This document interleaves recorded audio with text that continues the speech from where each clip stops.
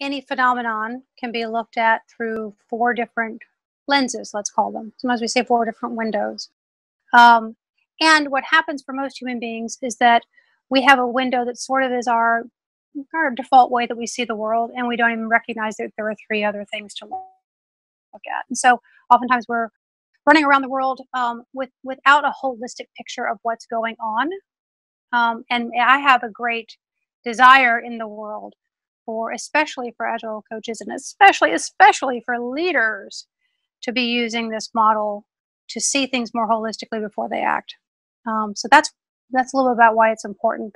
If we lay it down just very quickly, imagine a 2x2 matrix. One of the quadrants, if you put your hand in the upper left, so go ahead, if you're listening, go ahead and put your hand in the upper left quadrant right now. That is the I quadrant. This is the quadrant of what's going on internally. Let's just talk about an individual human being, because that's the easiest way to do it. An individual human being, what's going on internally for an individual human being. The only way we can access that in another is to ask them questions and have them answer, basically, right? Okay, now put your hand in the upper right-hand quadrant. This is going to a very, very different place.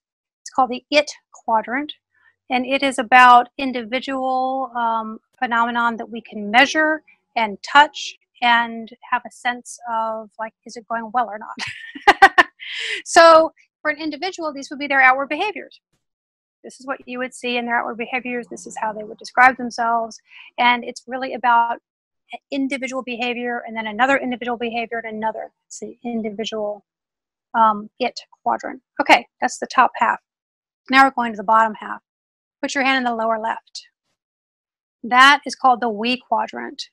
That is the space of human relationship, human system dynamics. If we're thinking about an individual human being, this is the net or the web of relationships this person is in their lives, right?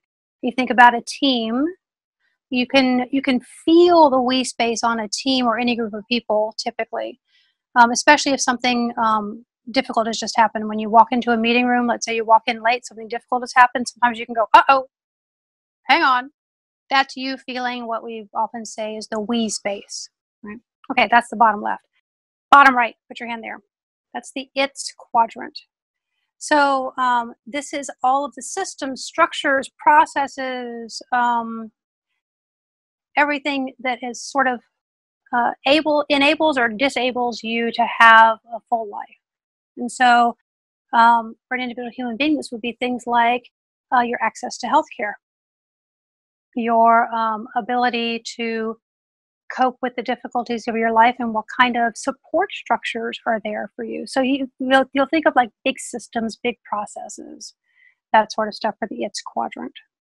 And of course, we've talked about this with an individual human being, but you can also apply this to a team. You can apply this to a department or a function within an organization or a value stream.